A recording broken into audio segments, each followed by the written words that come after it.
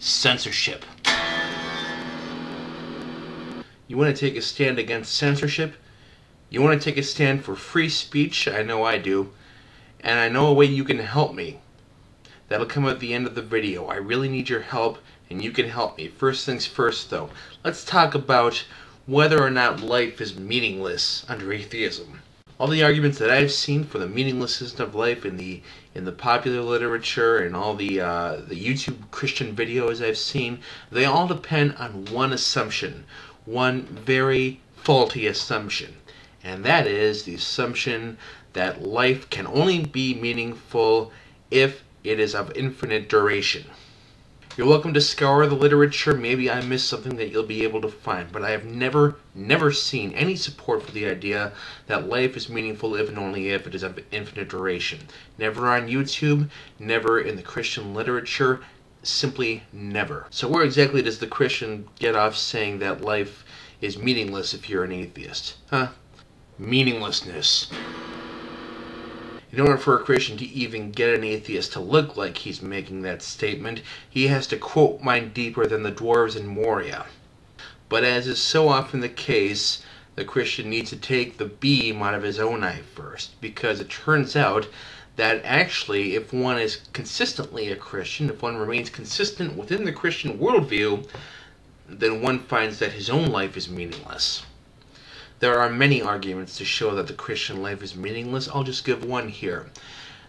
Premise 1. The Christian life is meaningless unless it is probable that the resurrection occurred. Premise 2. It is not probable that the resurrection occurred. Conclusion. The Christian life is meaningless. St. Paul himself said this when he said, if the resurrection did not happen, then everything is for naught. Everything is hopeless.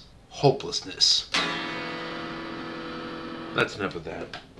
Everything is in vain if the resurrection didn't happen. This is one of the fundamental tenets of the Christian worldview. And if you want to see some good, compelling reasons to believe that the resurrection didn't happen, as well as some great, compelling rebuttals of these Christian apologists who grasp at the flimsiest historical straws to try to prove that the resurrection did happen, or at least that it probably happened, here's one link below. Richard Carrier's Why I Don't Buy the Resurrection Story, a great essay. Also see his chapter in the recently released Christian Delusion book. He tears the apologist who stands by the resurrection a new one, certainly. Leaves them with a new meaning of the word empty tomb, if you ask me.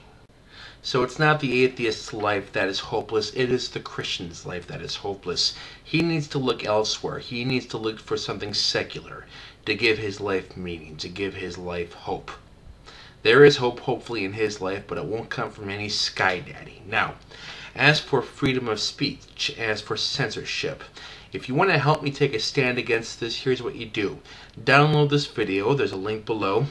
Mirror it on your channel, just upload it to your channel, and post it as a response to the Atheist Antidote 2's video, I Am Atheism, to which this video is a response, but I can't post it as a response because Brock Lawley is so afraid of me that he blocked me the instant he started that channel. Ideally, I want his video flooded with this video, with responses from me, so that he knows that he cannot ignore his most vociferous critic. He cannot ignore his most philosophically sophisticated critic. He needs to pay attention. If he's going to be here on YouTube, and by the way, he's violating the terms of service just by being on YouTube, because if your channel is shut down for terms of use violation, you cannot create or access another channel. And yet he's got the Atheist Antidote 2, the Atheist Antidote 3, the Atheist Antidote 4, and so on.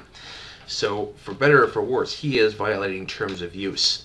Let's send him a message. Let's send him a message that if he's going to go so far as to cheat to be on YouTube, he can't ignore us any longer. I'm David John Wellman. The bank is closed. I'm still learning again. Sorry.